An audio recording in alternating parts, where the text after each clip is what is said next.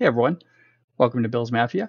This episode is going to focus on the NFL's 2023 kickoff rule change featuring the Buffalo Bills and Nyheim Hines. This rule change has caused a little bit of a buzz because people are anticipating that plays such as this, which were electrifying during the regular season, may be eliminated or at the very least lower frequency. This was the second of two touchdown returns by Nyheim Hines against the New England Patriots last year in Week 18. And when you start talking about decreasing the excitement, the electricity game, of course, you are going to have a potential problem. So, first off, what is the rule? Taking a look at an NFL field, such as what we have here at Highmark Stadium, the rule is pretty straightforward. If a player calls for a fair catch anywhere in this blue zone, the play will be brought out to the 25. That's different than a punt where the ball would be spotted where the player called for the fair catch. So this does on the surface appear to benefit the receiving team quite a bit. The NFL has decided to proceed forward with this despite all of that in the name of player safety. This is my reaction to the rule change. Pretty big meh. Why do I say that? I actually happen to agree with the NFL here. The data shows that overall kickoff returns are not a significant enough play to warrant jeopardizing your player health. What do I mean by that? Well, let's turn to Bill's Mathia philosophies. So specifically, what I'd like to get at is the concept that, realistically speaking, most plays are so close to the 25-yard line anyway that those electrifying plays, those disasters, those miracles really are not frequent enough to cause a big fuss. So starting with that, what we have here is just all 32 teams sorted by their yards per return, with the Buffalo Bills highlighted in blue and red. And what you see here is you do have a few teams that are pretty bad with the yards per return, and not really a lot of teams that are really great at this. Your league average of 22.8 suggests that overall your yards per return are seeing most kicks being brought back to around that 25-ish yard line anyway. Major confound with that chart is that yards per return is not the same thing as starting field position. So these charts are the ones I'd like to focus on, and these are related to starting field position, with the caveat that there are some data gaps or potential anomalies. These numbers may not be incredibly precise, but they should be really good numbers, plus or minus a few. So for the NFL in the 2022 NFL regular season, we have 2,641 total kickoffs to work from. Of those, right out of the gate, 1612 or 61.04% of those resulted in a touchback. So what we're looking at is really those other kicks, the kicks that were returnable, and how many of those might shift towards that 25-yard line, or essentially the same thing as a touchback.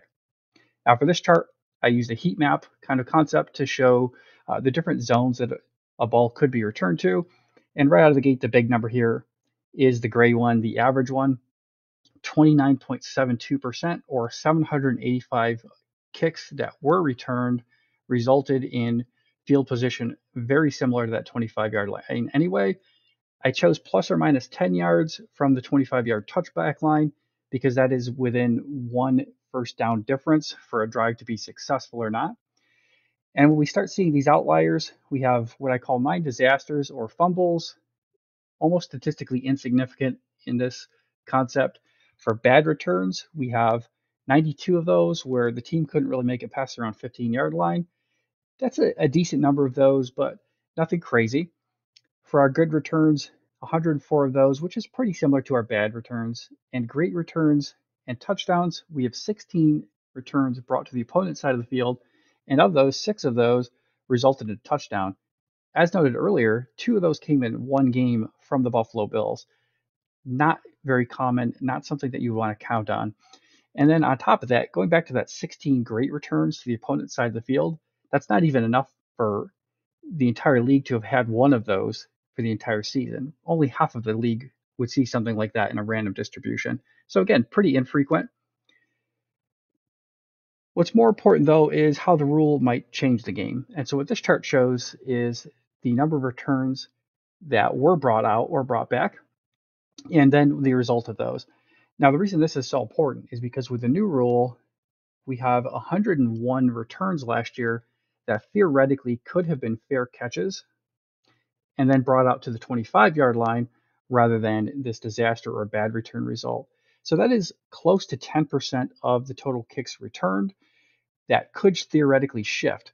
But I want to return back to this concept. Of the returnable kicks, most of them, the vast majority of them, just over 3/4 of them, ended up within that 15 to 35 zone where you're really not seeing much difference from a touchback anyway. So jumping there from 76 to about 85, 86% is not really a huge shift in the results of the league. And again, that's assuming that all 101 of these kicks would actually have been fair caught rather than the returner trying to make something happen. And again, if you're a special teams coach, think about this kind of logic here. If you trust your returner to get back to about the 25-yard line anyway, there's really no incentive to ask them to stop or create that fair catch unless there's a busted coverage.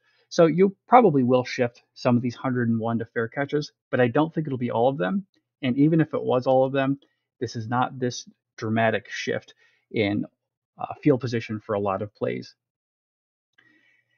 Now I did choose the plus or minus 10 yards from the 25 somewhat arbitrarily, so I did want to focus this in just a little bit for my final chart to within 5 yards of that touchback line. And again, we see the same thing with the data. Overwhelmingly, everything points in the same direction. The big plays, whether they're for ill or for good, are incredibly rare. And on top of that, most plays, the vast majority of plays, are going to be at that 25-yard line anyway. So from a statistical perspective, the kickoff is pretty much a foregone conclusion of where the ball is going to be spotted. So in this case, the NFL might have a point. The electricity of that random touchdown you may see once or twice a year from following your team really might not be worth all of the hassle for that. So trying to make this a safer play is not necessarily a bad idea.